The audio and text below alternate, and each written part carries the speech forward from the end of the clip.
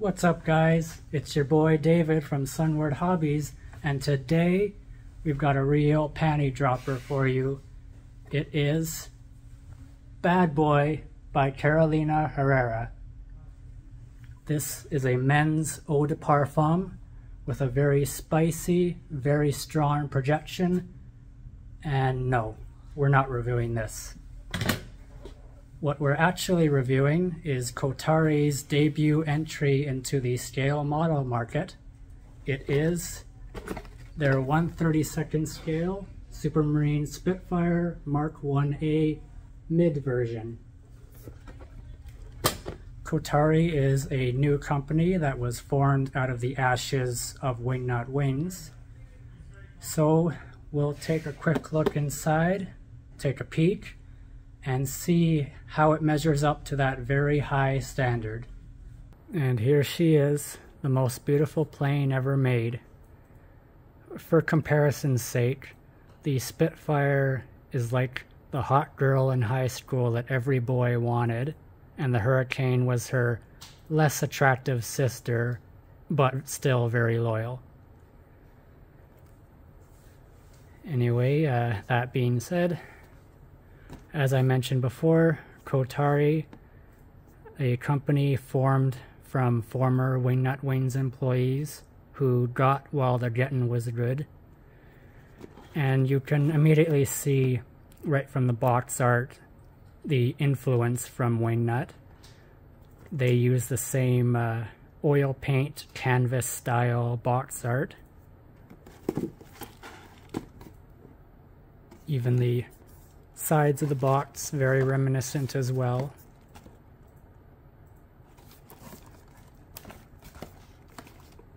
As you can already see, there's going to be 3 marking options in here. And that out of the way, let's take a look inside.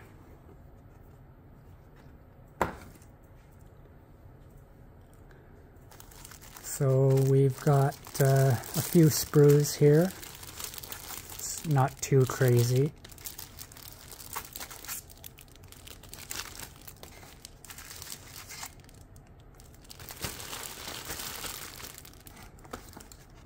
And our instructions and decals, we'll get to those a little later.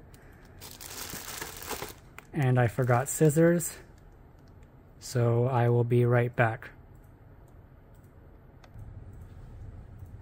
Alright, I'm back. And the bags are now open, so we can take a quick look. First sprue here, the clear sprue with all our canopy parts on it. And you have the option of a 3-piece canopy so that you can position it open, as well as a 1-piece if you want the canopy all closed up. Plus a few landing lights here.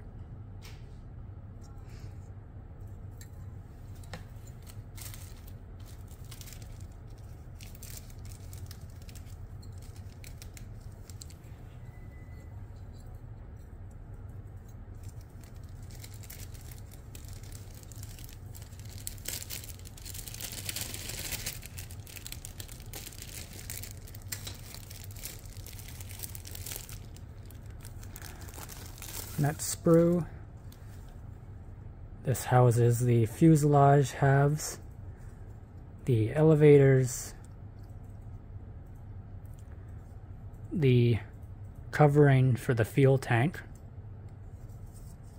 as well as the cockpit floor, the engine cowlings, a wing spar, and the top section of the center fuselage, which by the way has positive rivets. In fact, the whole thing has positive rivets. That's very nice.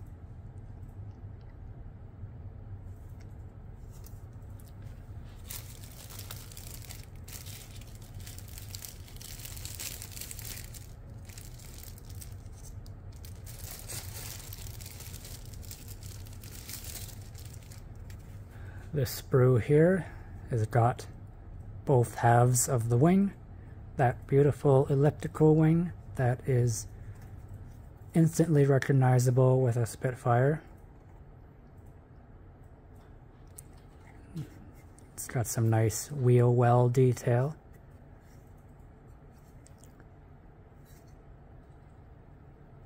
And if I could bring this to your attention, Mark 1/2. So that basically reveals that Kotare has plans to release a Mark II in the future. In fact, they're likely going to make a Mark V as well. So that's encouraging news.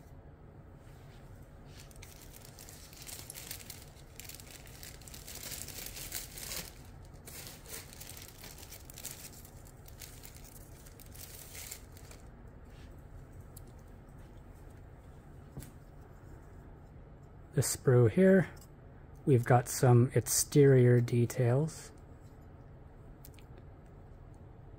You've got a little engine air intake here, the 3-blade propeller,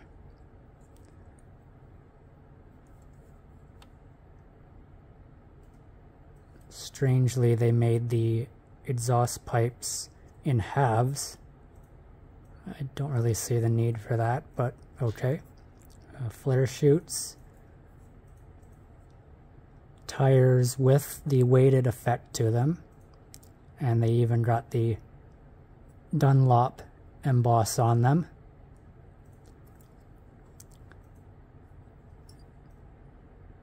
And another famous feature of the Spitfire, the radiator fairing. On the early marks, the radiator here was rectangular shaped, and on the other end of the wing, where the oil cooler was, that was a thinner fairing, like about that size. But that was changed in later marks, and both ends looked like this. Anyway, more landing gear doors, the cockpit opening door, the armor plate for the seat, and the headrest. Yes, very nice.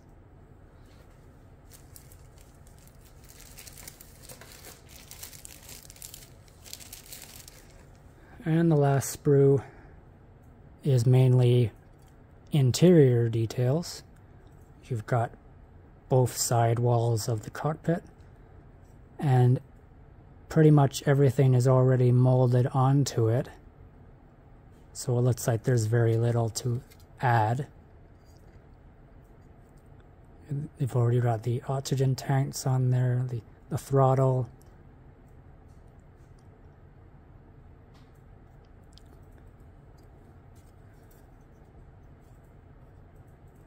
This here looks like the firewall to the engine from the inside.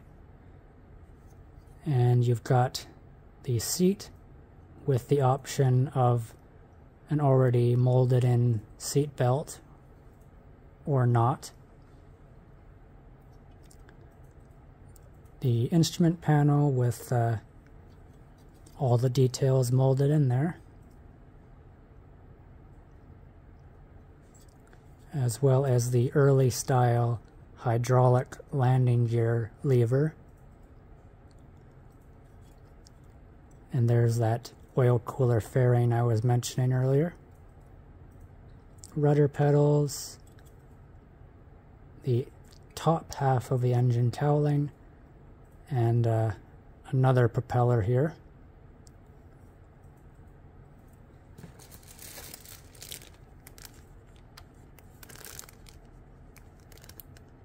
Yeah, that first propeller is just a tiny bit longer in the blades.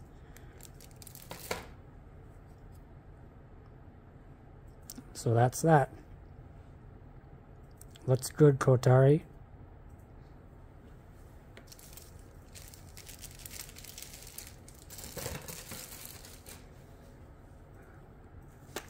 I will save the instruction booklet for last,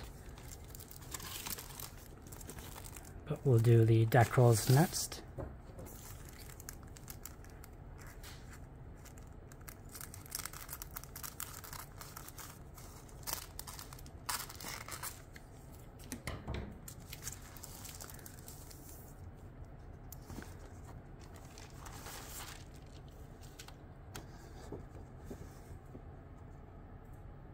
So this is for 3 different marking options, all RAF.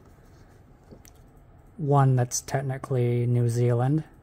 Of course, Kotare had to add that in.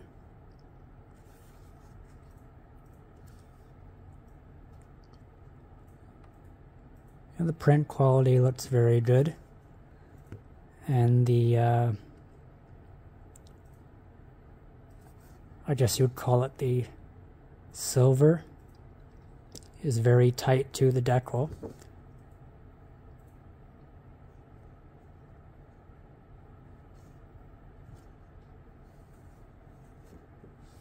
Yeah, looks good.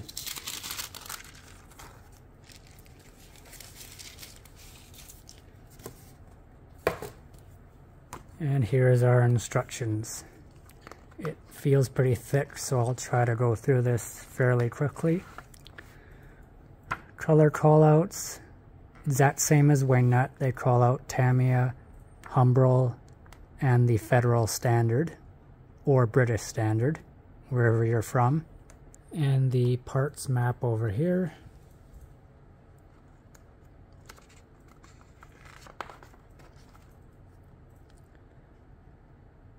Once again, a Wingnut Wings trademark with photo references.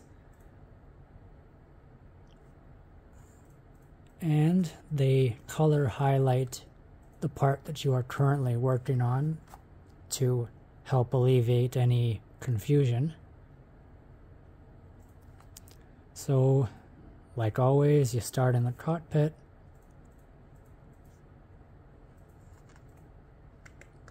You build up the floor, the instrument panel, the seat.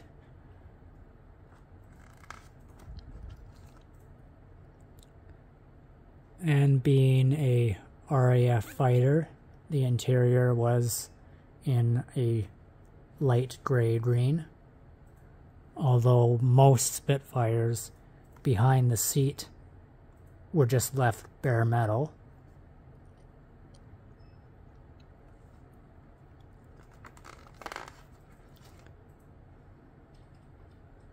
Then you attach the sidewalls, place it all in the fuselage, and you close it up. And if I might add, I think they missed an opportunity to give you a fully detailed engine that you could display in the kit. They're probably going to make an aftermarket one so they can squeeze some more money out of you, but I believe if they really wanted to stand out from other Spitfires, they should have included those details.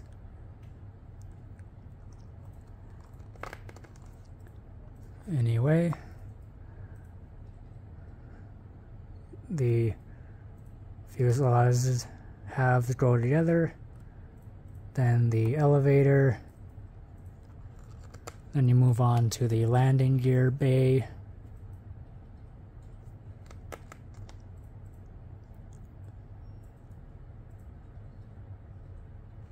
I see that each gun is on one sprue, and I believe they were already hollowed out for you.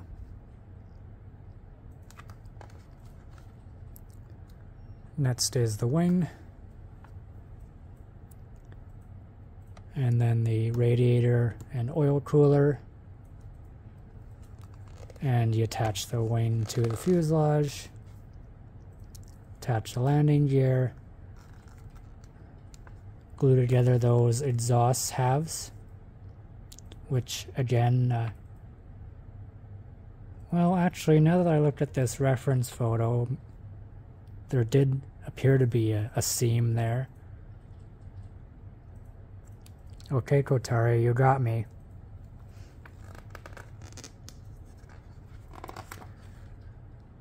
And the last assembly page, you place the canopy on and attach some rigging from the antenna wire to the tail fin.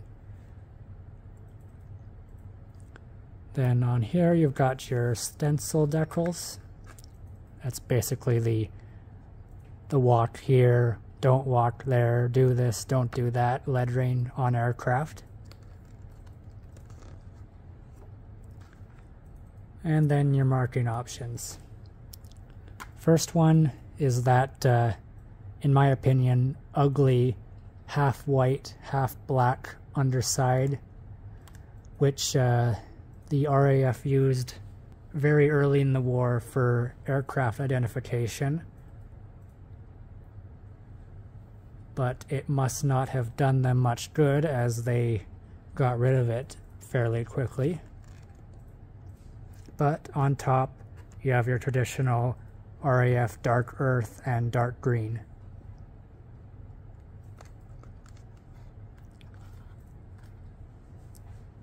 And then the next scheme, the more traditional, with the sky green underneath.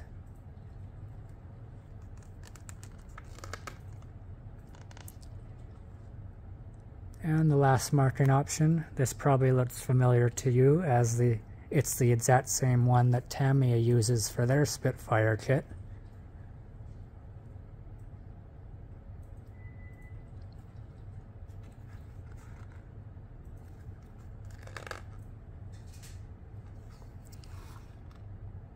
And the last few pages look to be some more reference photos. And just like with Wingnut, they give a shout out to their designers, because they are very proud of their work, and quite honestly, they should be.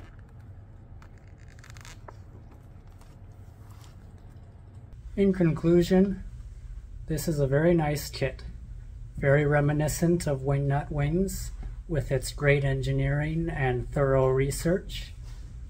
That being said, however, it is yet another Spitfire, and in my opinion, it doesn't really blow away other offerings from Tamiya or Edward.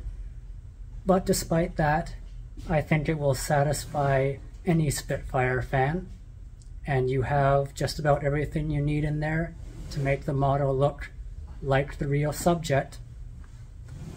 Muy bonita. So feel free to pick up one for yourself today at Sunward Hobbies, in store or online.